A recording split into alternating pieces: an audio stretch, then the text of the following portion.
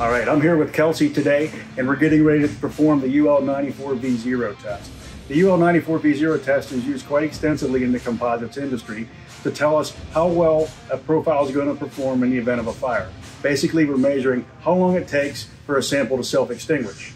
Now today, she's going to be testing a pultruded angle, which is made out of the Pultex 1525 series, which means it'll pass UL94 with a V0 rating, and it'll pass E84 with a Class A rating.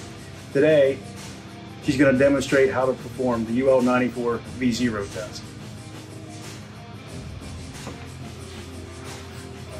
So Kelsey's going to slide the flame under the sample, and she's going to hold it there for 10 seconds.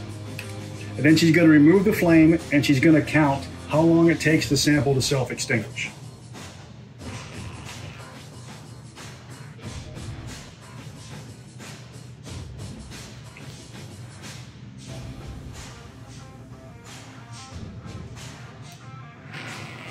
So it was a total time of 20 seconds per sample. Kelsey's going to test 5 different samples out of the same profile. Where 5 samples were extracted from the profile, one has to be on the edge of the profile and the other one's from the interior. The total time of burn cannot exceed 50 seconds.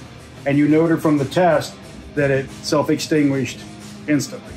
So this profile passed UL94 with a V0 rating, which means production is clear to continue manufacturing the profile.